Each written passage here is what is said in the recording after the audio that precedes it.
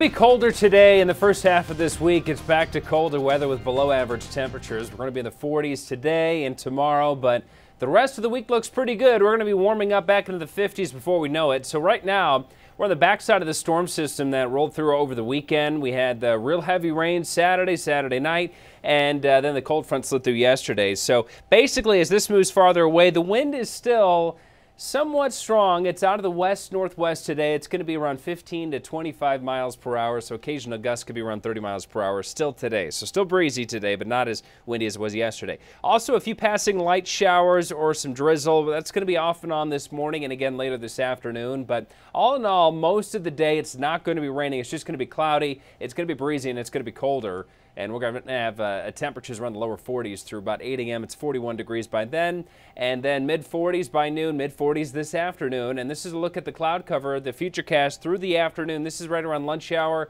A lot of clouds, and then later this afternoon, the wind is out of the northwest, and a couple of passing light showers are possible. Temperatures will be right around 46 for a high, even though it's about 44, 43 degrees out your door right now. So we're not warming up too much this afternoon. And then tonight, we'll fall into the 30s, about mid-30s, and then tomorrow back to the 40s once again. But look at the trend. This is the good news. 52 degrees by Wednesday.